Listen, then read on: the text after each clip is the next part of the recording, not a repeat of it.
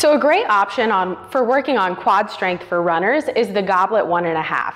So with this exercise, we're really gonna try and keep tension on our quads the whole time. So you're gonna take a kettlebell or a dumbbell and hold it in this goblet position. We're gonna come down into a goblet squat for 1 full rep. And then as we rise up for the half, we're gonna find the point where we still feel just a little tension on our quads.